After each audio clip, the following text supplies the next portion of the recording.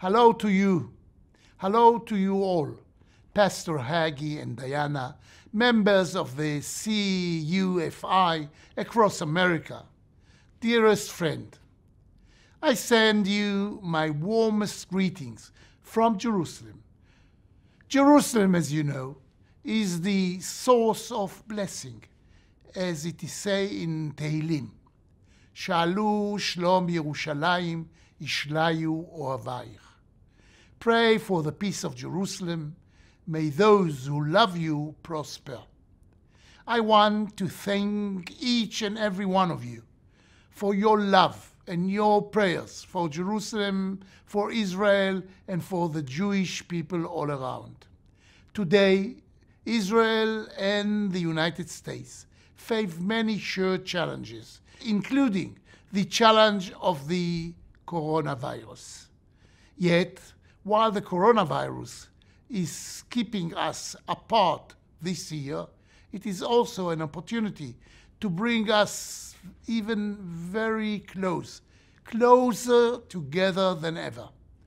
By working together on joint research projects, American and Israeli scientists can make groundbreaking discoveries for the benefit of the American people, the Israeli people, and people around the world. While we face the challenge of the coronavirus, we continue to face the threat of the Iranian regime nuclear program.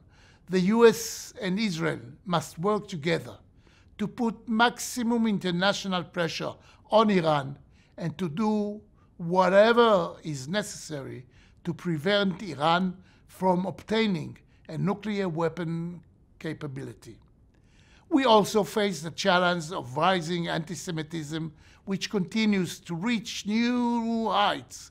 We must combat antisemitism and all forms of racism, wherever they appear, whether they come from the extreme right or the extreme left BDS.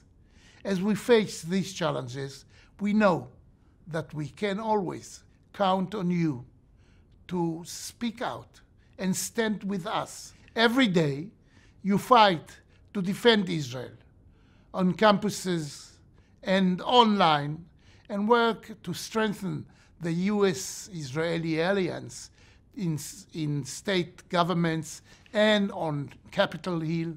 Thank you. Thank you all for all that you do. Toda Rabba, as we say in Hebrew, and God bless you. God bless Israel, and God bless United States of America.